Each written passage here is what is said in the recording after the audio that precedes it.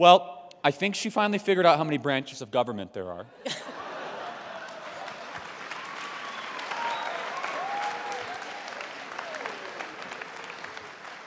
Three chambers of Congress was a very interesting one. She's still trying to figure out if it's Israel occupying Palestine or if it's Palestine.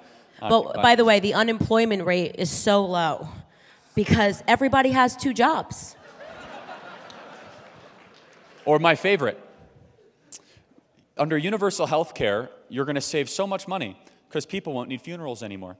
Yeah, no one's going to die anymore. It's going to be amazing. This is a true thing that she said, the new spokeswoman of the Democrat Party.